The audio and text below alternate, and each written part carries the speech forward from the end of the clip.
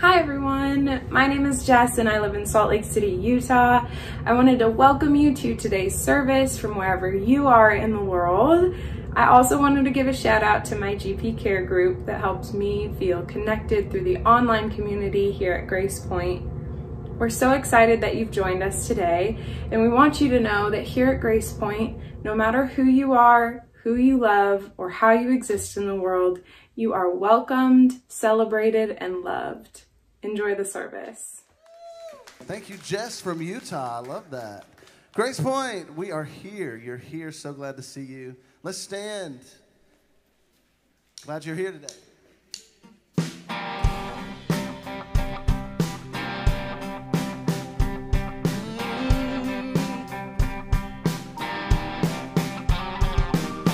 If you are weary from the load you bear, keep on, keep on, keep on. Call on me, never, I will surely be there. Keep on, keep on, keep on. You don't have to carry all your burdens alone. Keep on, keep on, keep on. We can help each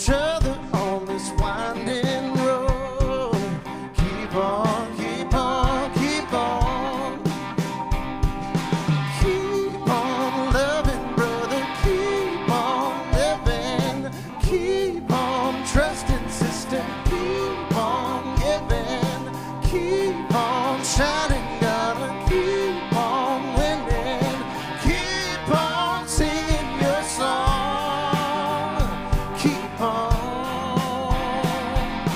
This world is steady calling us to the grave. Keep on, keep on, keep on. So many troubles that we all gotta face. Keep on, keep on, keep on. Don't you let the worries of this life get you down. Just keep on, keep on, keep on.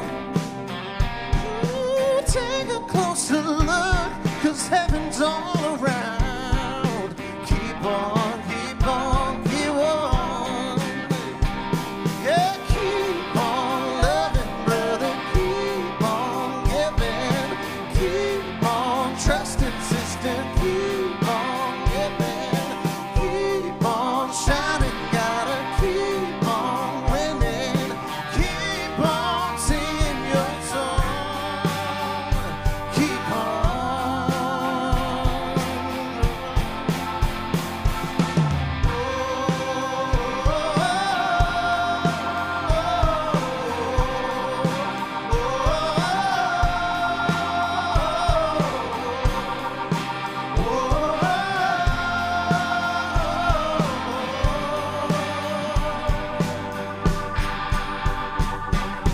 Keep on loving, brother, keep on living. Keep on trusting, sister.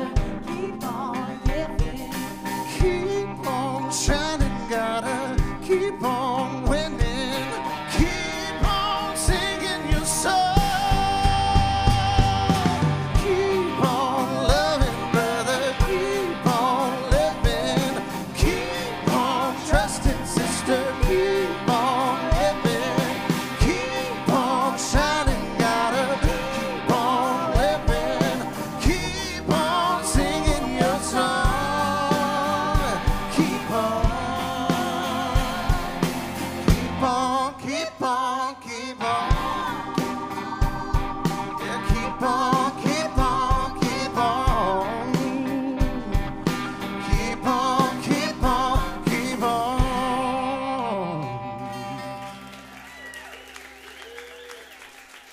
That's right, keep on.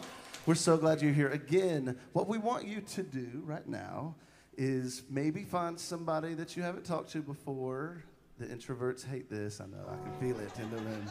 But catch up on the week, introduce yourself, meet and greet is what we call this. Go for it.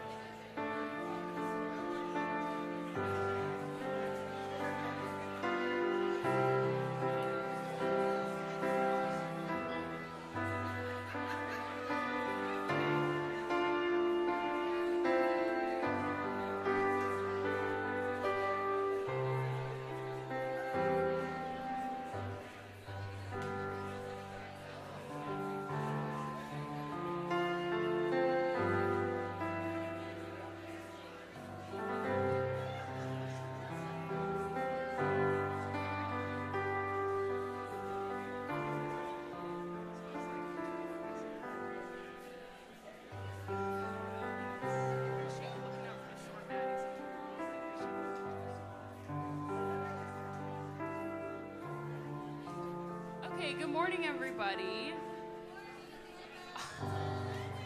Thanks, thank you very much.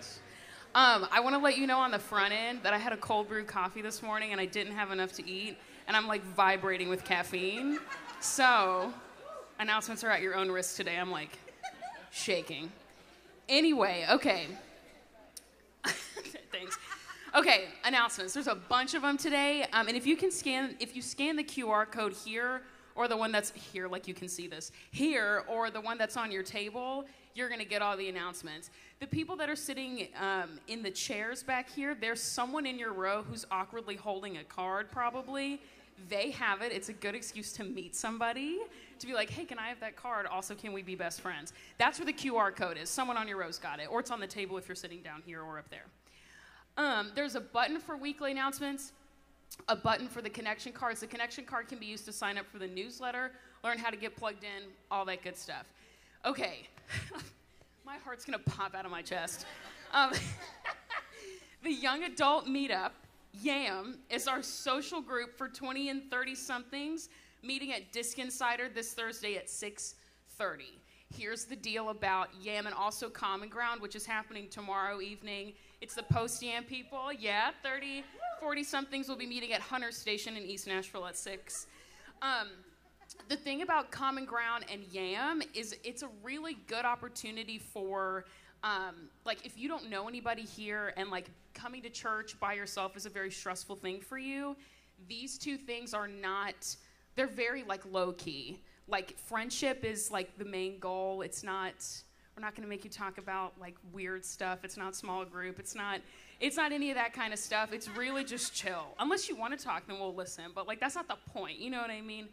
When I first started coming here, YAM was, like, my intro into, like, a squad of friends. And now, like, I get to use announcements as my, like, stand-up set, basically. So if you want that kind of community, you should do that you should use Common Ground and YAM for that kind of stuff. Josh recently talked about baptism as a ritual of belonging. In baptism, we're celebrating that we belong and that we've always belonged. If you're interested in participating in our upcoming baptism gathering on Saturday, September 18th, please fill out a connection card and indicate your interest in that Tell Us About Yourself section. Someone's going to get in touch with you with more information. The same day as the baptisms, we have a community social at Disc Insider. Diskin is a dog-friendly like business. It has a small menu, non-alcoholic beverages, indoor-outdoor seating. It's a casual opportunity, meet new people, get to know them. Again, really low stakes. We need volunteers for GP Kids on Sunday mornings. This is only once a month. It's not every week. It's just a once a month kind of commitment. If you're good with kids and you're interested, email Tiffany or see Tiffany at tiffany@gracepointe.net.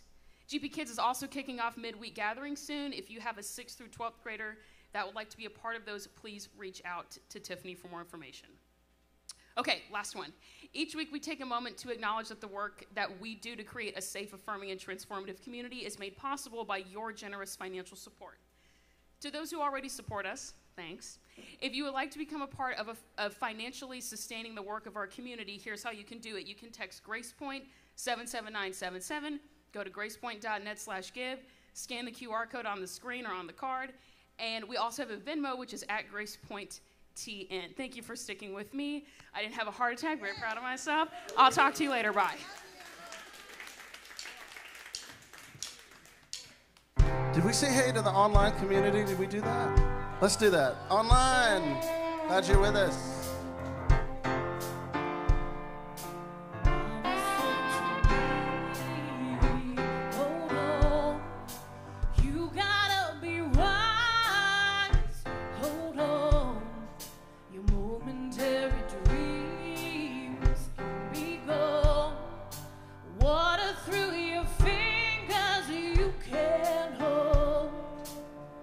Oh, baby, hold on to the things that you love.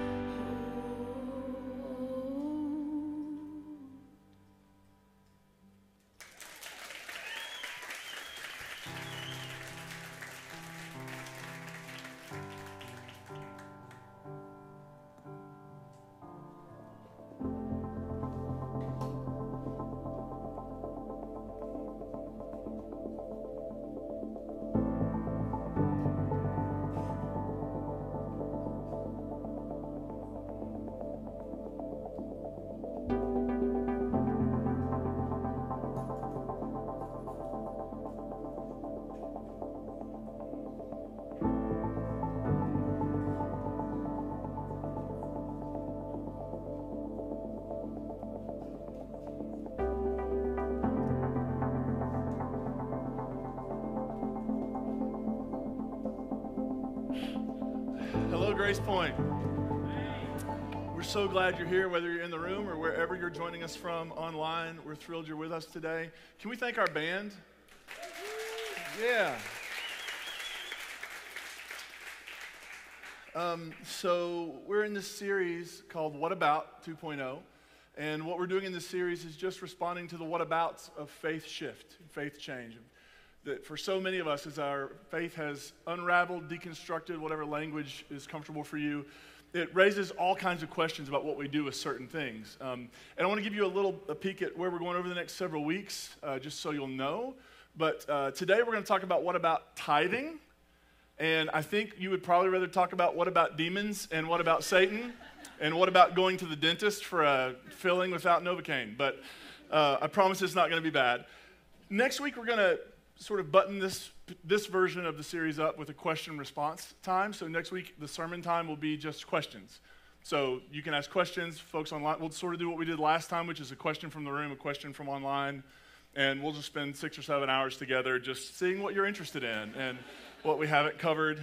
And then the next week on the 28th, we're beginning a new series, and it's centered around a book a friend of ours wrote, a guy named Brian McLaren. Any Brian McLaren fans in the room? Brian wrote a book called Naked Spirituality several years ago, and it's a life with God in 12 simple words.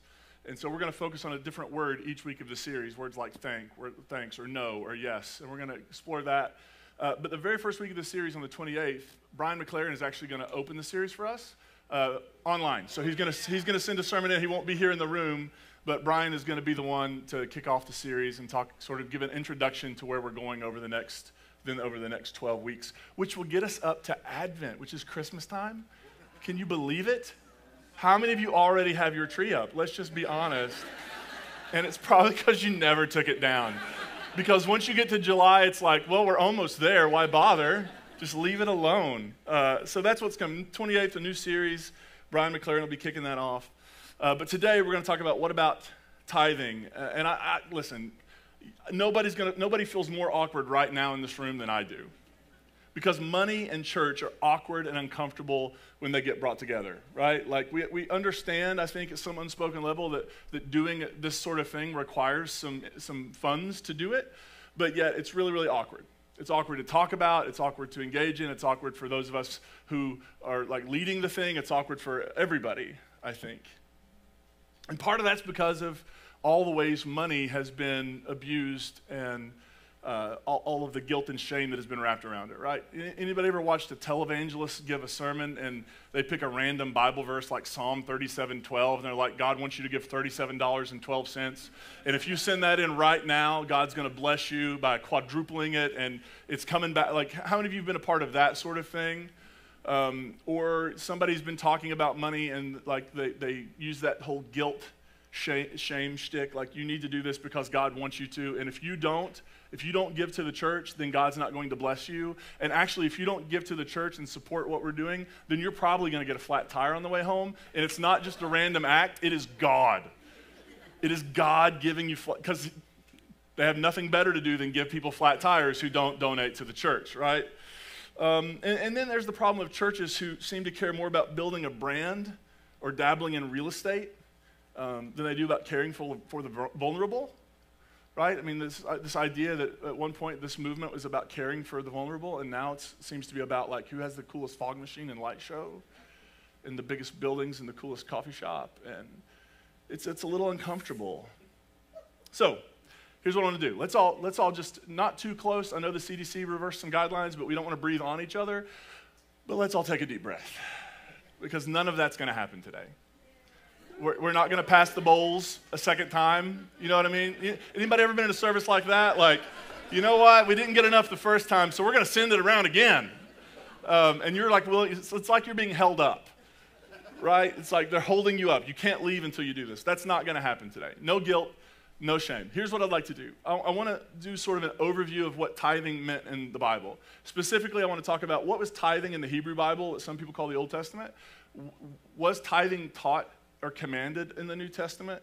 And then I want to bridge from both of those to how do we think about this at GracePointe? Specifically, how do I think about it? Because I'm the one up here talking. I'm sure if you were to poll everybody on our leadership, there'd be different perspectives. That's cool.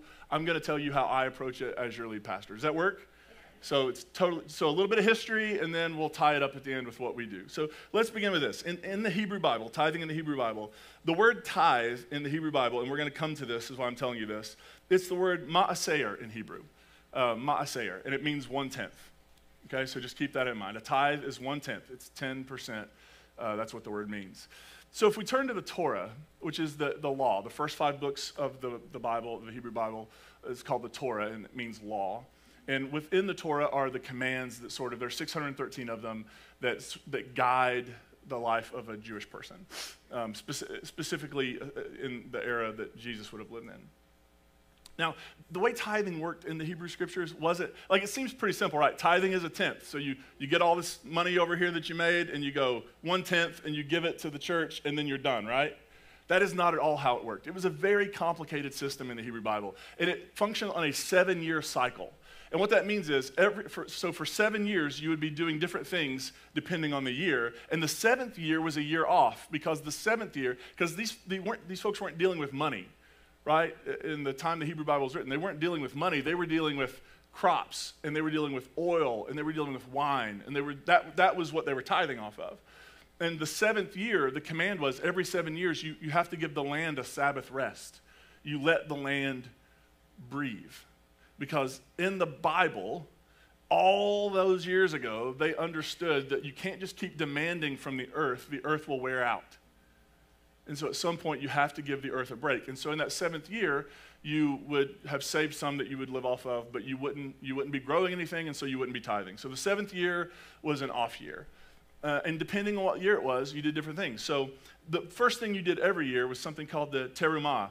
And the terumah was when you bring in your harvest, before you do anything, you can't do anything with it until you make this offering. And the word terumah literally means offering. And it means you separate from your grain, oil, and wine the first, well, it wasn't 10%, it was generally somewhere between 1/40th to 1/60th. The goal was 1/50th. You would give to the priests. You would give them an offering of 1/50th of what you had. Now, some people would be really generous and do 1/40th. Some people would be a little stingy and do 1/60th, but it's somewhere in that window. And you would give this to the priests, and the priests have to eat it in a state of ritual purity. So you make this offering, the priests get it, they have to be ritually pure, and then they consume the food. And you can't do anything with your crops before you do this. And once you do this, then you're sort of in a little more wiggle room, but this has to happen first. After you give to the priest, there would be the first tithe, which in Hebrew is ma'aser rishon. It means the first tithe. And it was 1/10 of the remaining crop. So you've already given the priest somewhere around 1/50th. And now of what you have left, you give 1/10 of the crop to a group called the Levites. They created a blue jean company. And that's how they made their fortune. But before they were doing denim, they were a group of people who did lots of things around the temple. They had temple responsibilities. They were sort of the music leaders. They would do different things around the temple. And the reason you would give an offering to them is when the land was parceled out, there were tribes, right? Well, the Levites were a group of people who got no land. They received no inheritance. So they were dependent on receiving tithes from the people. And so you would give 1/10 to the Levites, but then the Levites had to turn around and give 1/10 to the priests, who were living pretty good, right? They got it from you, and then they're getting it from you again because they're getting it from the Levites. So that's the first tithe. And it's really not 10% of everything, because you've already given a chunk of that away. It's 10% of what's left. And then the second tithe, the ma'aser sheni, is another 10th that you would take to Jerusalem with you while you go to like a festival, and you would eat it with your family in a state of ritual purity. So this tithe isn't really you giving it away, but you have to earmark it for travel, because we're going to go to the temple. And if you couldn't travel with it, you could do a thing where you gave some coins instead. But generally, you take this with you as an act of worship, and you eat together with your family in the presence of the divine. And that only happened on years 1, 2, 4, and 5. Told you it's complicated. You have to wake up and go, what year is it? Is it 1, 2, 4, or 5? Because on years 3 and 6, you would do something different called the Ma'aser Ani, which was every 3rd and 6th year of the 7-year cycle, you would make an offering to the poor. You would essentially give whatever that tithe was to the poor. So built in the tithe system, we have these people who serve us in this way, the priests and the Levites, and we have to make sure that they are being taken care of, and so we give a tithe to them. But then there are these other folks over here who are part of our community who don't have enough to eat, and they're not making it. So we're going to make sure we earmark and give to them. Every third and sixth year, we're going to give them 10% of the remaining crops so that they can have enough food to eat. The Hebrew Bible actually really cares a lot about how the vulnerable are treated. It cares a lot. There are commands in there about when you're harvesting your grain, your fields. Don't harvest to the edges. Leave some for those who don't have any grain to harvest. And listen to Deuteronomy 14. This is a text dealing with all these tithes. Every third year, you must bring the 10th part of your produce from that year and leave it at your city gates. Then the Levites, who have no designated inheritance like you do, along with the immigrants, the orphans and widows who live in your cities, will come and feast until they are full. Do this so that the Lord your God might bless you in everything you do. Right, leave some so that those who are hungry can come and feast until they are full. And that was tithing in the Hebrew Bible. Now question, is that 10%? It's a lot more than 10%, right? It's 10% and then 10% and then 10% on top of 1/50%. Right? Like, so it's complicated. But this was a regular rhythm on a 7-year cycle that would have been engaged in. So that's how the Hebrew Bible approaches it. There's nothing like that commanded in the New Testament. Now, I think you can make an argument that until the year 70, when the temple was destroyed, that even the followers of Jesus, because they never converted to Christianity, because Christianity didn't exist, they would have still probably practiced this in some way. So it was probably happening, but it wasn't something they were talking about in the letters of the New Testament. Here's what we get in the New Testament about tithing. Absolutely nothing. Zero. Doesn't show up in the New Testament. Here's what shows up in the New Testament. These early Jesus communities were what we would call share communities, which means that they were groups of people coming together and sharing their resources. If you go to Acts chapter 2, you'll find that one of the responses people had is that they brought their stuff together and made sure everybody had enough food to eat. In Acts chapter 4, it talks about people selling their property and selling different things and giving the money to the community to care for the poor and to make sure everybody had enough food to eat. These communities were radically egalitarian. Everybody had enough. They were all pooling their resources to make sure everyone was sustained. So technically, tithing's not taught in the New Testament, but selling all your stuff and giving the money away is definitely taught in the New Testament. But nobody's telling us to do that, right? So there's share communities. And I think these communities, we should understand them as communities of resistance. Because they weren't just doing this because this would be neat. They were doing this because the empire was literally killing people. People were starving to death. They were unable to care for themselves. And this community is saying, we're going to resist the brutality of empire, not by picking up swords and hacking away. We're going to resist the brutality of empire by refusing to play their economic game. We are not going to do the economy of the survival of the fittest, that's a thing, economy. We're not going to do this thing where we just let some people fall to the wayside and starve to death. Whoever comes in, whoever's a part of this community, they will eat till they are full every time. They will have a roof over their head. They will be cared for. It's a resistance to the way things are, to the brutality. And it's enacting Jesus' kingdom vision. I think what got Jesus way more in trouble than his whole, like this idea that God loves everybody. They didn't crucify Jesus because God loves everybody. They crucified Jesus for saying God cares about the poor. God cares about the injustice that's being wrought by the empire, and God wants us to do something about it. And here's how we're going to do it. Everybody get around the table.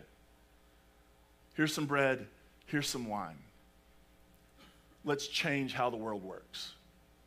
And then second, there is this command in a couple of Paul's letters about a collection that was being taken for the poor in the Jerusalem community. So the Jerusalem community was was probably the earliest community that actually was formed around the teaching of Jesus. And when Paul goes out into the world, he's starting to bring Gentiles in. And they're generally, many of them are wealthy, and these communities are growing. And so the community in Jerusalem was struggling. And so Paul decides maybe one of the best ways to show them that we're not their enemy or doing something different than they're doing is to say, gosh, what if we take up an offering and send it to them? so that they can have enough food to eat. So it's not just our community being cared for, it's all the community. Let's send an offering. And so in 1 Corinthians chapter 16, Paul writes to them, he's like, I want to talk to you about this offering. Here's what you should do.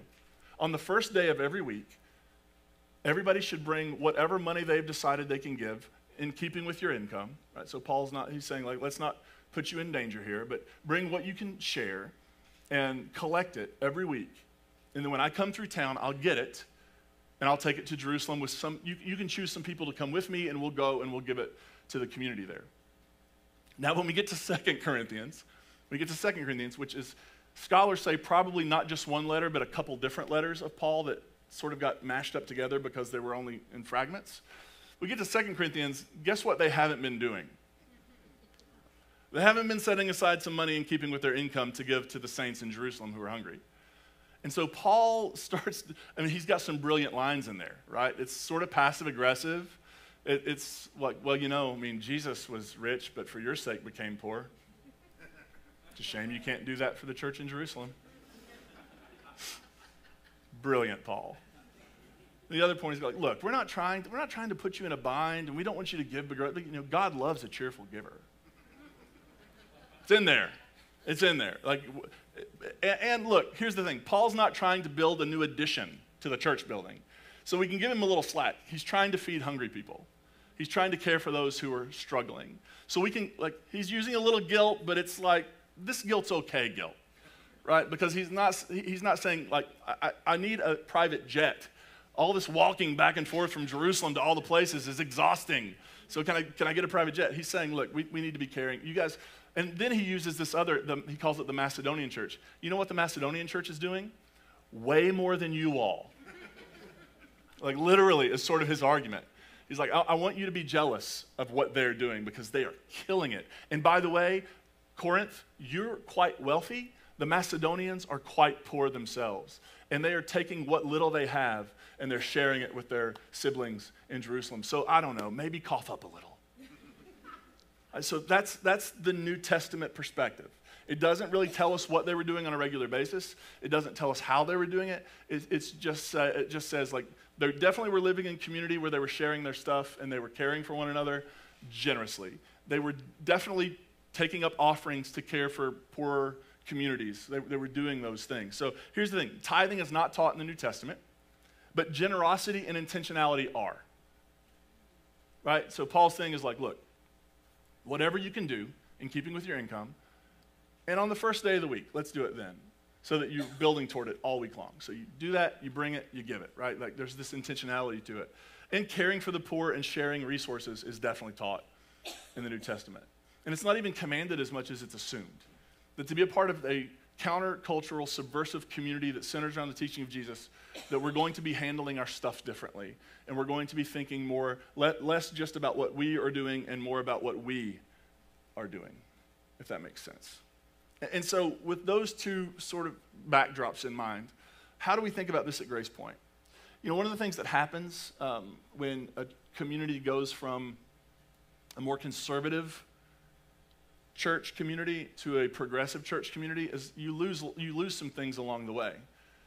You lose the fear motivator. All right? How many of you have ever been in church and you just were afraid not to give money? Right? Yeah, it's a real thing because you're being told God wants this. If you don't do what God wants, then you're going to be in big, big, big trouble. You lose shame as a motivator, thankfully.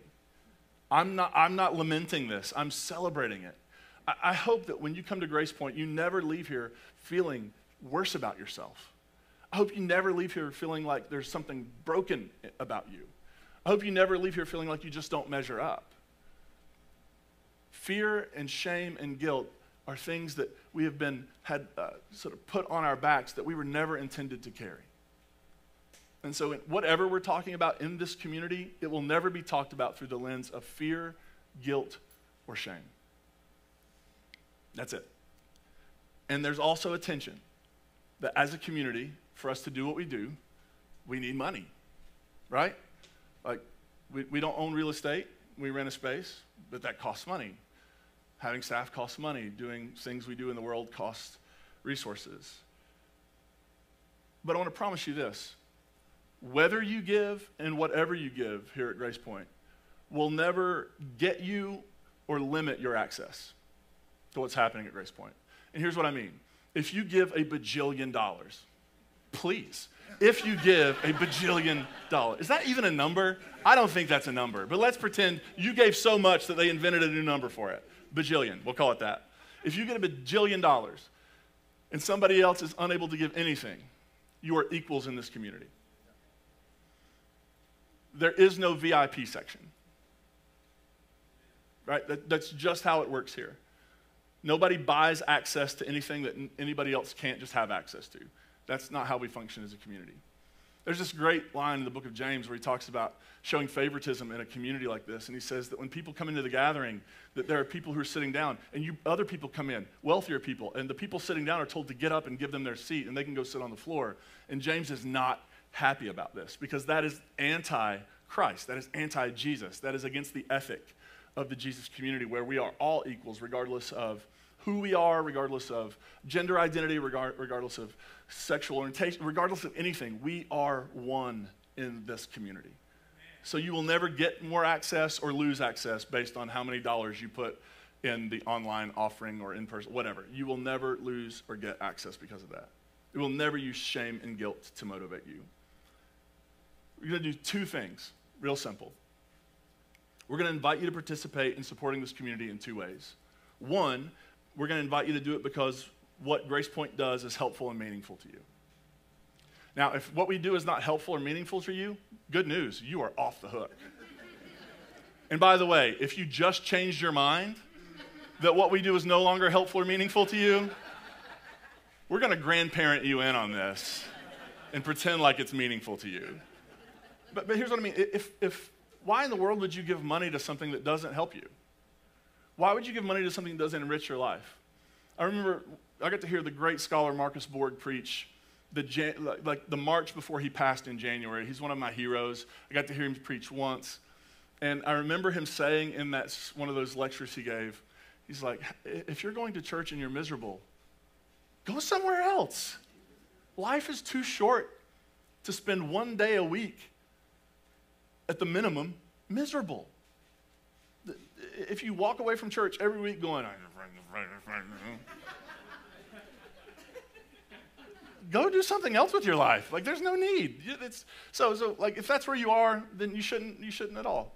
But if what you find here is meaningful to you, if being a part of this community has helped you feel seen, if it's helped you feel not alone, if it's helped you take steps on your journey of transformation, if it's given you a place to call home when you felt sort of unmoored and untethered, and if it's helped you come back to the Bible in a way that is at least less yucky, if it's helped you reconcile your changing ideas, your changing theologies, your changing convictions, if it's helped you unite that and realize that it's okay to have questions and still be a follower of Jesus. If you want to use the word Christian, I'm increasingly finding problems with that word, but we're not going to concede it yet. But if that's happening for you, then of course we would love your support, because there are other people who've supported us for years, and that's why we're able to do that, and that's why you were able to connect. Does that make sense? It's sort of like this idea of like going to a party and never taking anything, but like going in and just enjoying what everybody else brought, right? It's like, no, if you want the party to continue, then bring some like little ham and cheese or something. Like, bring something to the, now literally, do not bring ham and cheese in here next week and put it in the offering. Okay? No, please don't. It is a metaphor. We are not literalists in this community. It's a metaphor. But if what we do is meaningful to you, then consider how you might help. Now, that may look different for lots and lots of people. Look, if you're struggling to put food on the table, if you're struggling to pay your bills, we do not want you to give one single penny to this community. Not a single penny. And we don't want you to feel bad about it. There's this story that keeps popping up for me in the Gospels where Jesus is standing with his disciples, and he's just given them this warning. Be really, really cautious of people who, certain religious types who will devour widows' houses. And what he meant is, watch out for these people who will take everything they have in the name of God. And he's standing at the temple treasury, and he watches this poor widow put in her last 2 pennies. And he says to his disciples, look at all of those people putting in vast amounts, and they're giving out of their wealth and their abundance, but they don't even feel it. And this poor widow is giving her last 2 pennies. And we have read that over generations to mean Jesus is praising the widow, right? Be like the widow. Give your last 2 pennies to the Lord. And actually what Jesus is doing is condemning a system that would take her last 2 pennies, when the system is actually supposed to be taking care of her. Right? If you're struggling, please don't give us anything. Your presence, your participation is more than enough. And we don't want you to feel bad about it or guilty about it. Right?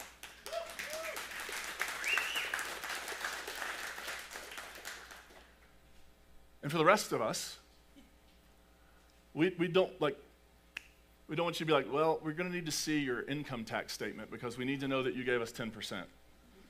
We would never stop you at 10%. Ever. 20, 30, 40, whatever. It's all about grace. Look, and here's the other thing. It's probably a good idea. Like church shouldn't be the only place you're contributing. There are other places you want to contribute. Of course, we recognize that. We just want you to partner with us as consistently as you and generously as you possibly can to make this thing happen, so that it can still happen for you, so that we can still do what we do to help you take the next step on your journey. And take church off the table. Being generous and intentionally generous is a really good discipline and practice to have in your life. Right? It's this idea that everything I get is not for my consumption, but there are other things and people around me who need some of what I have. And if I have an abundance, it is a responsibility of mine to share with other organizations and people who are doing the work and doing really beautiful things in the world that I want to be a part of. Because when you contribute to an organization, regardless of how active you can be in the organization, whatever they're doing in the world is partly because of your contribution, right? So it's a great time to defund the evangelical church, because what they're doing in the world isn't making the world better. But that's a hashtag right there. But when you contribute, which is why it's a real thing, right? Like there are people all over the place contributing to churches that are causing lots and lots of harm in the world. And if GracePointe becomes that church, please stop giving us your money. If we become a community that's more harmful than we are helpful, then please stop giving us your money. But until that time comes, we would love to have your support and your participation in this way so we can keep doing what we're doing for you. And number two, because we want to share this work of GracePointe with others who really need it. Right? There are people who really need what we offer, the kind of safety and community we offer. And if COVID taught us anything, it's that they're not just in the Nashville area. Right? We have an entire online community joining us right now. And they have been with us throughout this entire pandemic, and there are new people popping up. And I know I've already seen, welcome to you new folks who are there for the first time, here for the first time this week. Every single week, we hear from people who have found us for the first time. And it's this mixture of disbelief and unbelievable excitement and gratitude. But the reality is there are lots and lots of people who need what we're doing in the world. I'm going to shock you that most churches are not progressive. And I know. I want you to sit with that for just a minute. It's shocking to hear. And that most communities, or at least many, many, many communities, don't have anything within driving distance. The people I'm talking to are not like, oh, we're going to join GracePointe Online because there are just like 10 or 15 other progressive churches, but we like the flamingos on your shirt, so we're with you. That's just not how it works. There just aren't a lot of progressive churches. And there are not a lot of places where people can go and bring the fullness of their humanity. And I hope you know that that's what you are invited and welcome to do here. You're invited to bring the fullness of your humanity, the messiness of it, all the doubts and questions and all the confusions and all the, you know what? How many of you are a little bit cynical about religion in here? So all of us. You're welcome to bring that here. You're welcome to bring that here. And for us to be able to offer this, We need the support of all of us who can. Because I hear every single week, I'll get either direct messages or emails from people. And I'm not talking like people just in the US. I'm talking, we have a growing community in Australia of people who are all over the place who found us. And they never really get to watch us live because they're asleep. But it's meaningful to them. And they feel connected to all of us. On Monday morning or whenever, when they log on and experience this gathering, they feel connected to all of us in really beautiful and profound ways. I hear from people who are genuinely stunned when they watch a gathering and there's a little bit of, I'm waiting for the other shoe to drop. Where's the asterisk? You're fully welcome here, but. And of course they are. And of course many of you have been. Because you have been in toxic religious systems, you've been hurt, you have been taken advantage of, and that system was trying to get as much out of you as they possibly could before they told you you only could go so far within the system. And that's not what we're about here at GracePointe. And if we ever become about that, I hope you will all leave, or at least call us out on it. Because the world doesn't need more churches that are spewing out toxicity and that are taking advantage of people. The world needs more churches where hurt people can go and be told that you're not crazy, you're not alone. The questions and the doubts and wanting to live into your full humanity, that's not sinful. That's actually a necessary part of the journey of you reaching the point of human flourishing.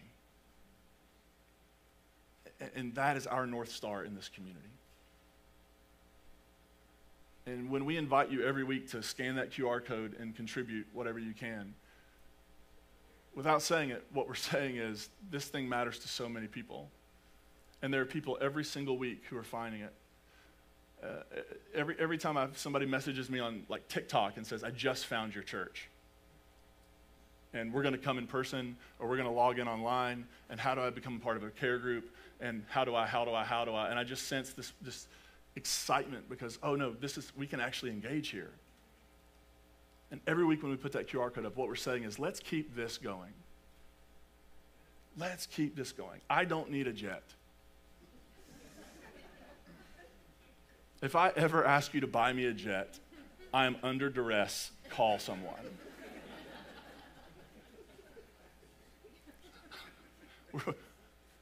And we will never use the guilt shame. We'll simply invite you to participate like we do every week.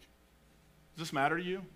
Has it helped you take a step? Has it brought some healing? Has it given you some hope? Has it made a difference in your life? Would you like to see that happen for other people? Would you like to see their lives be transformed? Would you like to see them sort of be able to become excited about a community again? Would you like to see them find the same hope and the same healing that you're currently experiencing? If so, we'd love for you to participate. Every time I talk about this community with people, I really do feel a little bit like I can't believe I get to do this with my life, because you're incredible. And what has happened over the last couple of years through COVID is this community has grown and blossomed, and we have a whole new group of community members that we would never have met if we didn't go online. And it will take all of us doing whatever we can. And it's not just about the money piece, right? There's all sorts of things that happen in a community that we'd love your participation in. But this is the invitation. Not the command, not the demand, not the guilt trip, not sprinkled with shame. Simply an invitation. Does this community matter to you? Then in whatever way you can, will you join us? And for those of you who have and are and do, we are so grateful. Literally, wouldn't be in this room, wouldn't be online without your support and your engagement. And we are so, so grateful. And for those of you who aren't yet, we'd love to have you join us in whatever way you can. Are you with me? Yeah. Wasn't so scary, was it? I mean, wasn't so scary. Now, here's the thing. I think the understanding of what we're trying to do is we're trying to always be prepared to build a bigger and bigger table, because there are more people who need seats, right? There are people who are longing to have not just sort of standing in the back watching everybody else at the table, but there are people who want to be at the table. And so when I think about what we're doing as a community, it's like we're always adding extra chairs. We're always adding extra spaces so that more and more people can come and join us. Because there are more and more people who are discovering that you can actually still have a meaningful relationship with your faith and it not be toxic and terrible and harmful. And so let's just keep doing that, shall we? All right, let's pray. God, I'm grateful for this community, so grateful for this community. Grateful for the ways over the past couple of years we have transformed and grown and changed and added new seats again and again and again and again. And may we always be about that work and that vision, just creating more spaces. May we be about that work at seeing one another, of welcoming our full humanity, every single thing that makes us the beautiful humans we are, and even the messy parts, especially the messy parts. So may we keep this work going, may we keep moving forward, and may our lives and the lives of people we haven't even met yet be transformed because of it. We offer this in gratitude, and everybody said, amen.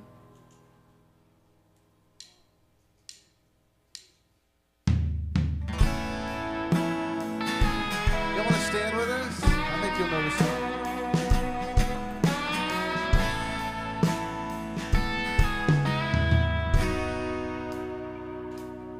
You can hold my hand when you need to let go.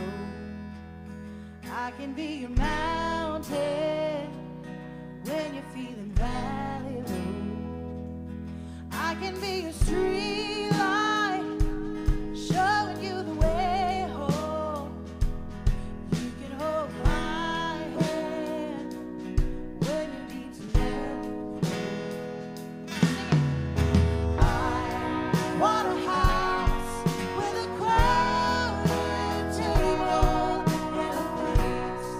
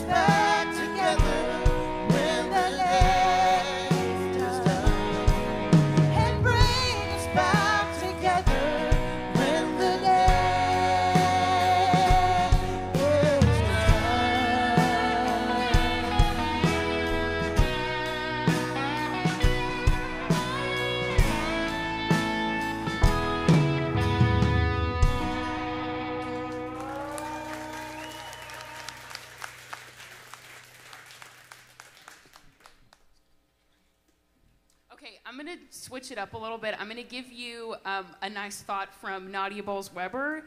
And then after, I think I'm going to scrap saying grace and peace be with you. It's not because I don't like that. It's just sometimes grace and peace are really hard to find. And I don't always think that that phrase is helpful. So I'm going to change it to something that's a little more helpful. Your thoughts from Nadia Bowles-Weber come from her blog. And she says, and as the love of God moves from your heart, And as the love of God moves from God's heart through your own to those in your care, may your heart soak up all that it needs in that process, because your heart is a human one too, and it deserves to be well attended to. We love you, and we're proud of you. Have a good one. Thank y'all. Have a good week. We'll see you next time.